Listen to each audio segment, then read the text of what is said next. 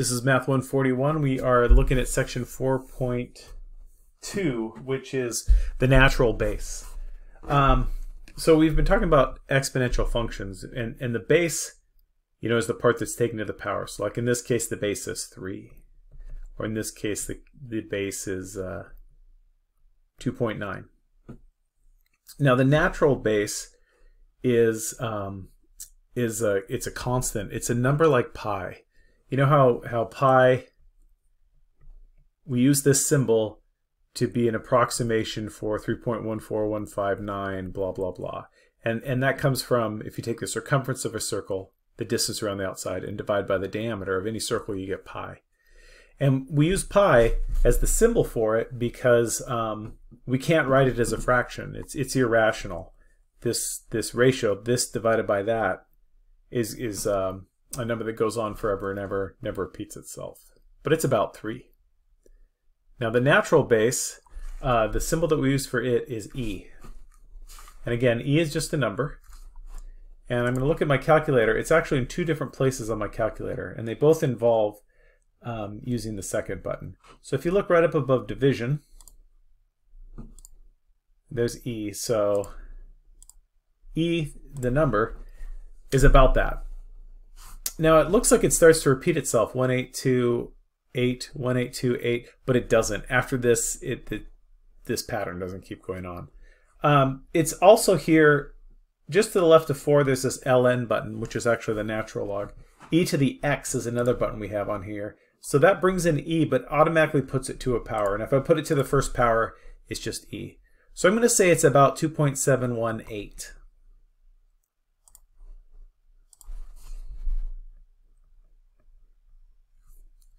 So it's called the natural base. And it's called the natural base because it seems to pop up in exponential growth problems. It's kind of like, in a sense, you could think of it as almost a maximizer, like optimal growth. We can base it on e. And so let me show you one place where we could talk about e. So last time we talked about compounding interest, something that compounds annually, not annually, like semi-annually or quarterly or whatever. And our formula for that was the principal times 1 plus the rate divided by the number of compoundings to the power of the number of compoundings times t. So what I'm going to do is I'm going to take $1,000. No, I'm not. I'm going to take $1 million. And I'm going to give us 100% return on it. Not too bad. And we'll just let it be there for 1 year. So if I'll say my number of compoundings.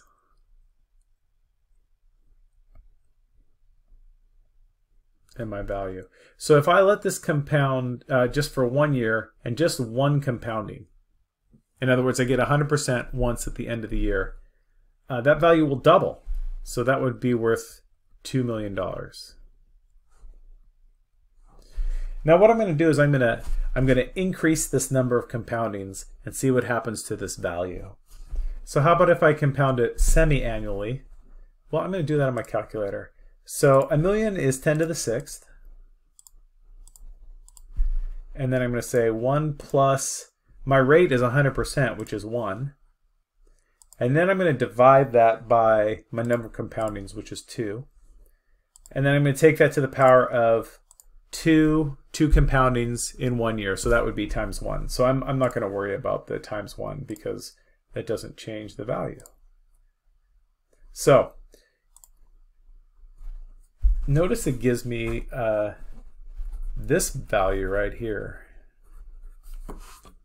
That's a bit more money.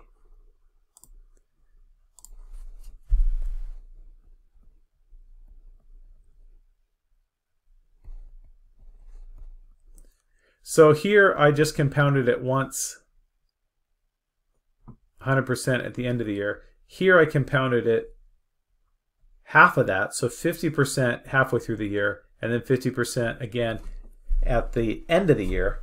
And notice I got $225,000 more. Nice. So how about let's keep doing this. So I'm going to compound it quarterly, 4 times a year. So remember what happens with that is the rate gets split into 4, so it would be 25%, but it'll happen 4 times in the year. And I get a bit more.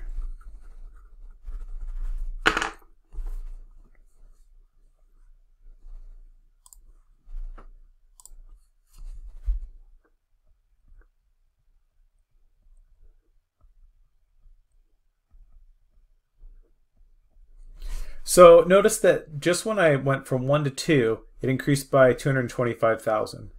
When I went from 2 to 4, that's a bigger jump in my number of compoundings. It went up by about maybe a little less than 220,000. All right, let's do it monthly. So 12 times. So in the year, I will get a 12th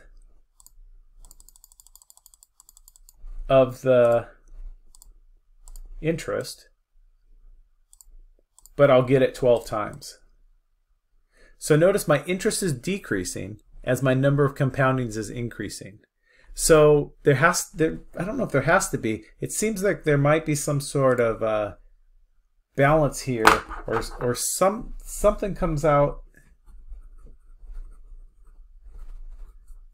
Something should come out in such a way that either this is decreasing too fast or this is increasing too fast. So let's see what happens. We'll keep doing this.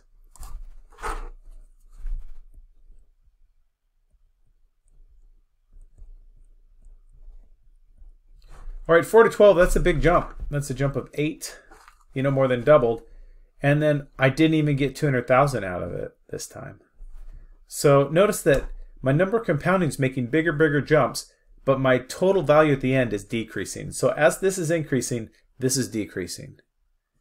Let's do it daily. Let's do it every day, 365 days. So again, what happens is the year gets split up into 365 pieces. We are going to get that fraction of the interest. So we get 100% divided by 365, but it happens 365 times. And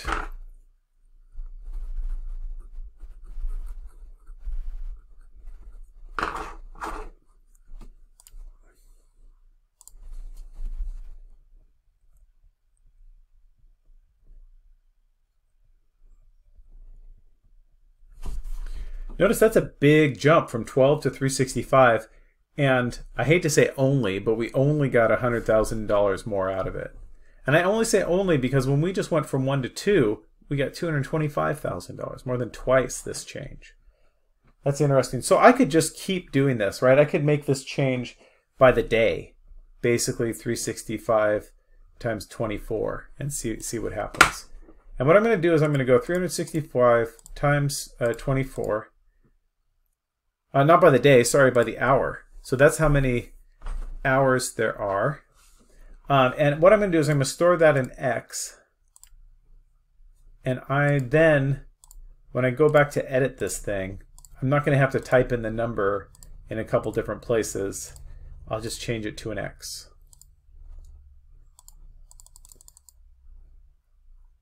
So I'm going to get 1/8760th of the interest, but I'm going to get it 8,760 times.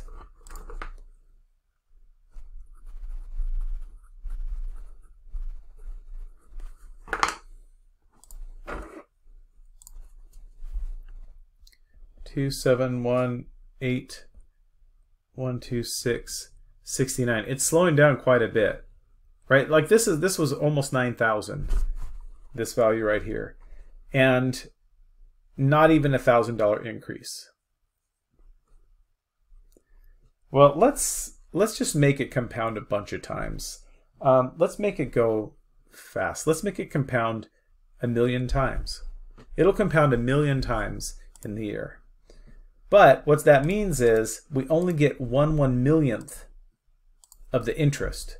So the amount of interest we're getting is tiny. Oh, I'm going to store that in X. The amount of interest that we're getting is tiny, but we're getting it a bunch of times. Like we're getting it compounded. We're getting that multiplication a bunch of times. And that is not very much of an increase. And I'm going to round that up to 47 cents if you're keeping track at home.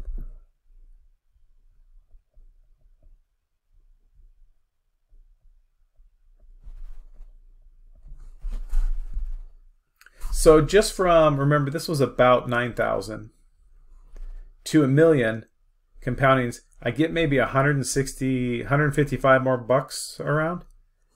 So this is definitely slowing down. So if I think of this as a graph, as my number of compoundings increases, my value goes up too, but it starts to cap out somewhere. You know what I mean? It's an asymptote. It's asymptotic. So the rate at which it's growing slows down, and it is going to approach somewhere but never get there. And where is that? Well, remember we multiplied this by a million, right? So if I forget about multiplying this by a million, I just have a decimal point right here. Just have a decimal point right here. And notice what I have is about E. Again, multiply by a million. And see how I got there pretty quick. And if it's not close enough, I would keep going. So here's what we're doing.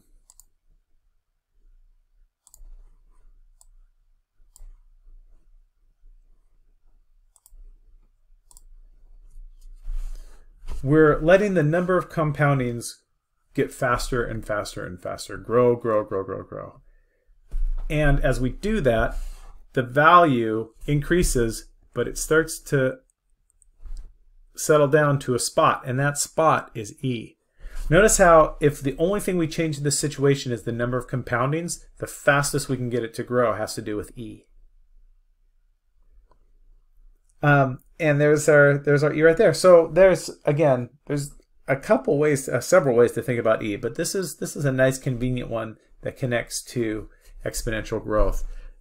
One of the definitions is the limit as x approaches infinity. So let x get really big of, and notice we're just grabbing this part right here, 1 plus 1 over, and instead of x I'll use n just because I used it here, n to the power of n. So as n gets really big, this fraction gets really small, but this exponent gets really big, this thing settles down to E. Gets closer and closer to it as n gets bigger and bigger and bigger. Now that gives us a powerful tool which we will call continuous compounding. If you remember last time when we were talking about just compound interest, the value stays the same for a while, and then when you compound it, it does a jump like this each time. Right? Like if I compound it quarterly, there's a full year. It's this amount, this first amount for a while, and then compound it at a quarter, and then compound it at a quarter, compound it at a quarter. And then if we cut it up more,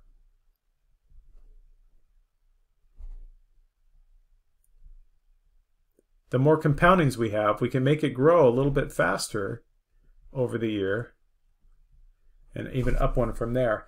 But what continuous compounding does is that lets us basically have our number of compoundings approach infinity. So instead of these little discrete changes, it's always growing. And it's growing at e to the x. So my continuous compounding then is just my principal times e to the power of t. PERT. I want to take a quick look at a graph. Here's 2 to the x. Here's 3 to the x. So how about e to the x? Since it's about 2.7, it should be right between them, and it is. The other thing I want to point out is it's really easy for us to evaluate functions at e on the calculator. And I'm going to use this button for it, the natural log one. So for example, if I define a function, f of x is e to the x. If I wanted to evaluate f of 5, let's e to the 5th power. So I'm going to e to the 5th power. And so notice this button will bring in the exponent with it. That's why that button is there. This button is just e. So if you wanted to use it, you did, and then you have to hit the caret button to get there. But either way, I'll get you there. Hey, real quick, what's e to the 0? Anything to the 0th power is 1. And we could go e to negative numbers too, right? And that would be some sort of decay. So expect that to be between 0 and 1.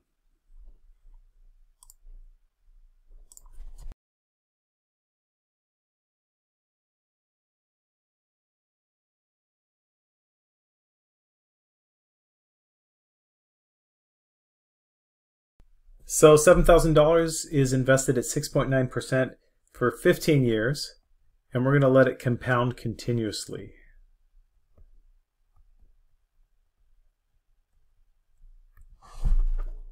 So how much will it be worth? Our principal is $7,000. It's compounded continuously, so say e to the power of the rate. Remember, for the rate, we're going to put it as a decimal. Now the 100% is already in here. We don't have to go 1.069 in this case. It's just the rate. And then we're going to multiply that by the time, which is 15. So $7,000 times e to the power of the rate, 0.069 times the time. And it'll be worth about $20,000. Not too bad. All right, the practice for this is a lot of problems like this. So remember, when we have continuous compounding, we use this formula. And when we have just compounding that's not continuous, we use this one, rate divided by the number of compoundings, power of the number of compoundings times the time. So all the variables are the same thing, except the n isn't in the continuous compounding one.